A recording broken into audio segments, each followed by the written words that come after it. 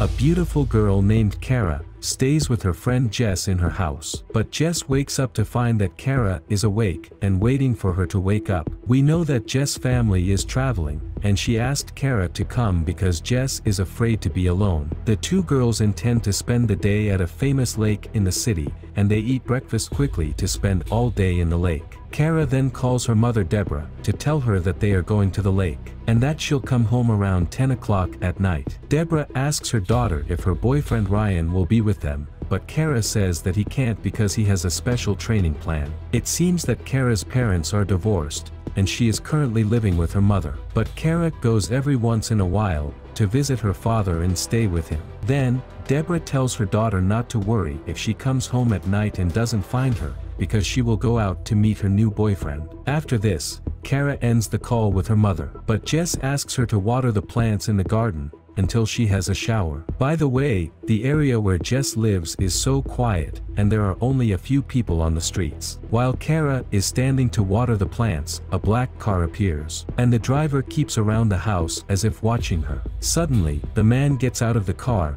then goes to talk to Kara, and asks if her family is at home. But Kara tells him that this isn't her house, and it's her friend's house, but her family isn't here. So, the man asks her to hold his books for 1 minute, but she is surprised that he has a gun, and forces her to get in the car or he would kill her immediately without any hesitation. Although Kara is terrified, she agrees to get in the car with him because there is no other choice. The man has a box inside the car and forces her to enter it, and he locks the box so no one can see her while driving. Shortly after, they reach a deserted area, and the man tells Kara that he'll tie her up so she can't move or make any sound until they arrive. Then, he leaves her and goes to get the tools from the car's trunk. At this moment, Kara is thinking of escaping, but she imagines that if she runs away, he will kill her without hesitation. So, Kara decides to stay at her place. The man ties her and closes her mouth, then drives the car. Meanwhile,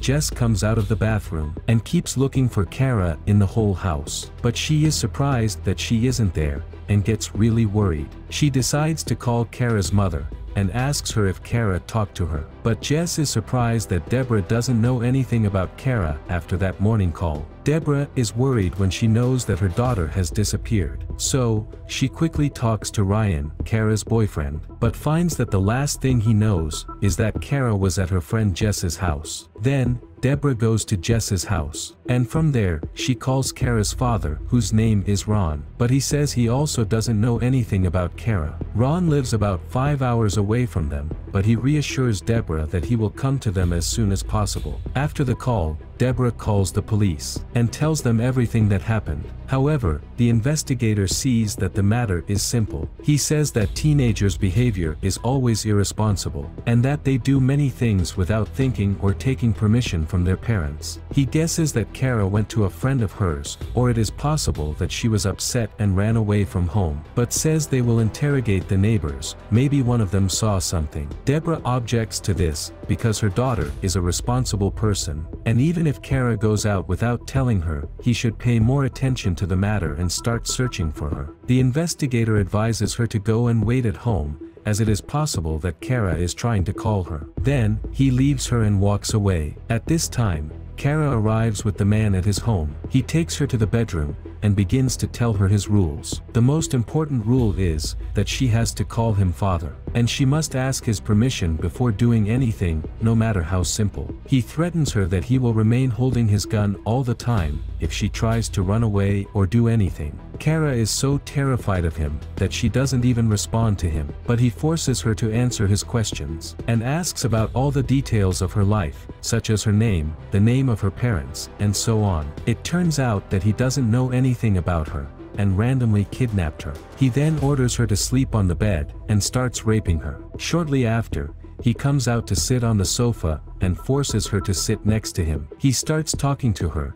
then asks her about her school and more details about her life. At this time, Kara decides to get to know him more, and gather as much information as possible, as this may help her escape. So, she tries to pretend that she feels comfortable with him. Kara begins to ask him about his life, where he comes from, and the name of the school he attended. He tells her that he didn't attend college, because it was too expensive for him, but he joined the army, and spent 9 years of his life in it. Then, Kara notices that he has many animals, such as fish and parrots. He lets her go to watch them, and says he loves the gray parrot the most. The man notices that she is afraid, but reassures her that he won't kill her. But as soon as he gets bored of her, he will allow her to leave. Then, he threatens her that if she thinks of reporting him, he will hurt her, and people will keep seeing her as the girl who was raped all her life. After a while, Kara asks him to enter the bathroom, and hopes that she will find a window there to escape from it. But the man forces her to leave the door open, so that he can watch her. He then takes her to eat, but Kara tells him she isn't hungry. So, the man says if she refuses to eat, she will be breaking his rules, and has to do something in return to forgive her. Then,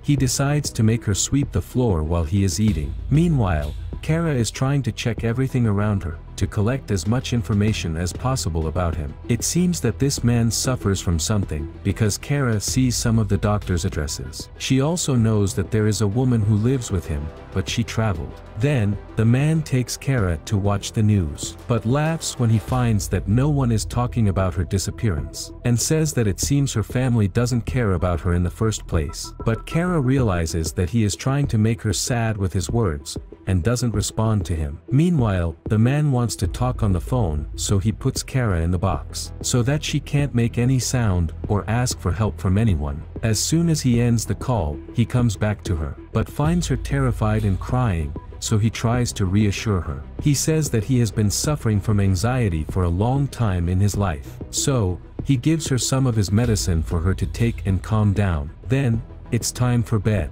and the man decides to tie her to the bed, so that she won't be able to move or do anything while he is asleep. He also sleeps next to her on the same bed, and because of her tiredness, Kara falls asleep immediately. Meanwhile, Deborah begins to call all the people she knows to ask them if anyone has contacted Kara or knows her place. And when she can't find anything, she decides to meet the head of the police station, whose name is Dale. There, she complains to the investigator that he doesn't care about her daughter's case. Deborah says that she spoke with all the neighbors, and one of them saw a black car approaching the house. But she says none of her daughter's friends owns a black car. Dale laughs and says that she certainly doesn't know all of her daughter's friends, and tells her every teenager has secrets that he hides from his family. But Deborah is sure that her daughter is in danger, and this is because she has never been away for these hours without reassuring them. But Dale reassures her that he'll talk to the investigator to take more care of the matter. The next morning, Kara wakes up early to discover that the man is still asleep,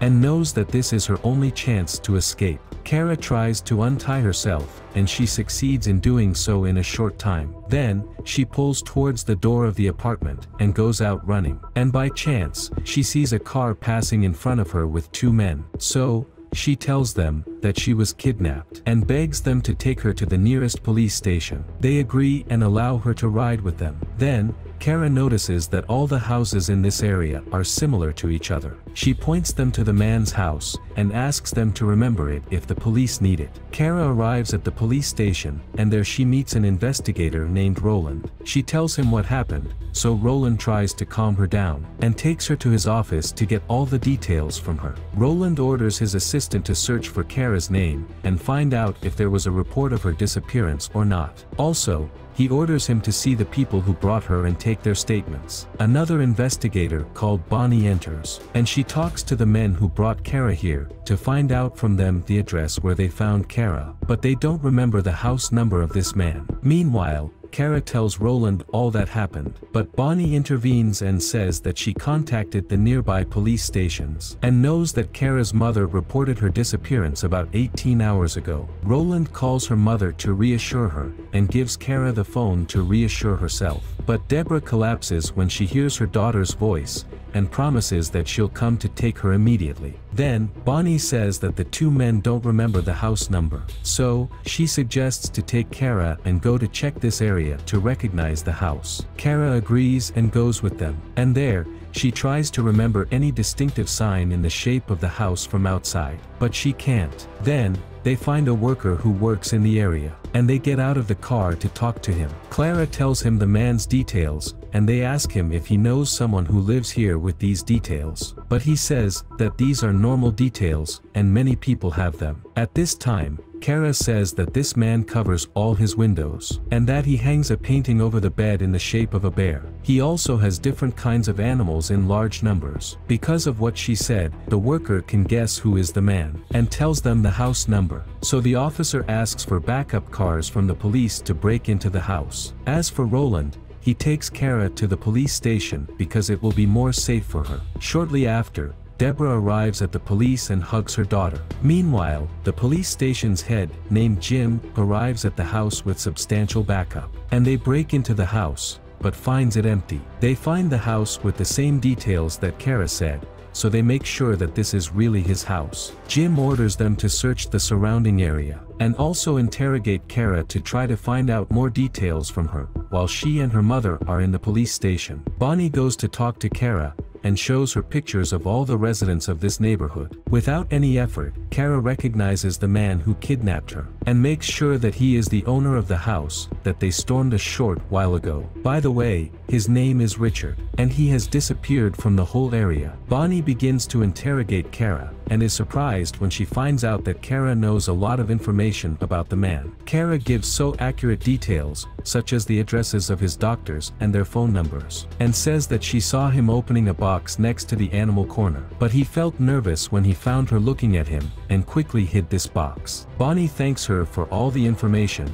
and tells her that 2 nurses will come to check on her. During this time, Deborah hears them while she is collapsed, especially since no one tells her exactly what this man did to her daughter. She breaks down even more when she knows that he escaped, and feels that her daughter is still in danger. Meanwhile, the police start searching for the box Kara told them about, and when they find it full of underwear belonging to girls other than Kara. They also find the headlines of articles about the disappeared daughters, and conclude that Richard is a serial killer, and that he keeps any news of his victims. But all of this is just suspicion, and they are still not sure of it. Jim orders to communicate with the police departments that were responsible for these girls' cases, to know everything about them. Then, they post Richard's photo everywhere, and ask people to report him if they see him. The next day, Jim asks to meet Dale, the chief of the police station, who is informed of Kara's disappearance, so he can gather as much information as possible. Jim tells him information about 3 girls who disappeared before and found their names at Richard's house. But they are still missing, and their bodies haven't been found. He says that Richard was kidnapping his victims and raping them until he got bored of them, then drowning them in the bathtub,